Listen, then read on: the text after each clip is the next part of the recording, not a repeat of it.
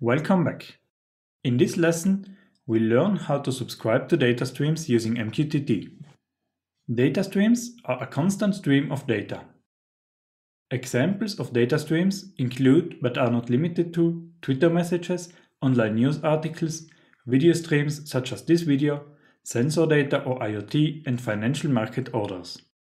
This course will focus on sensor data from IoT devices.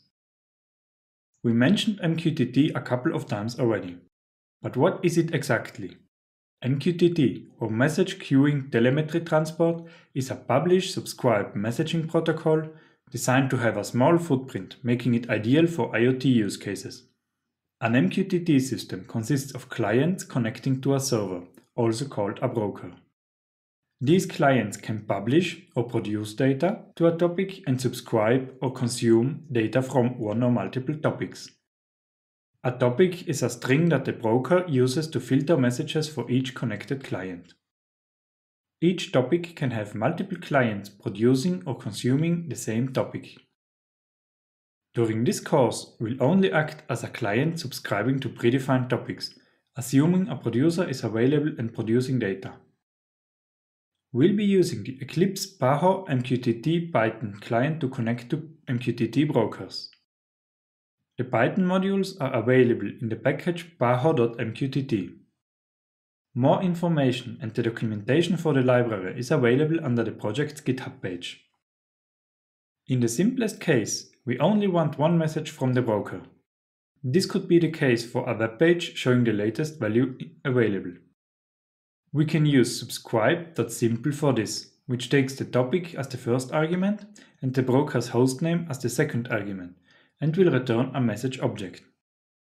We can then print the message topic as well as the message payload. More often, we'll want to receive a constant stream of data. We are going to use a concept named Callback to subscribe to a topic. This is a very efficient way to wait for things to happen on the other end. We do this by defining a callback function, which will be called whenever a new message is available. We are free to select any function name. A recommended name is onMessage, and we'll stick to that.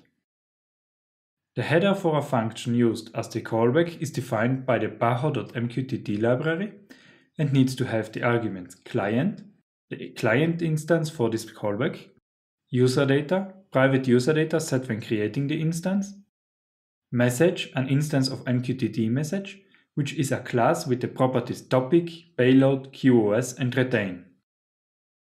All arguments are mandatory, even if we don't use them, since the library calls the function with exactly these arguments. Within the function, we'll print the topic of the message and the message payload separated by a colon. We now need to connect our function to an MQTT topic.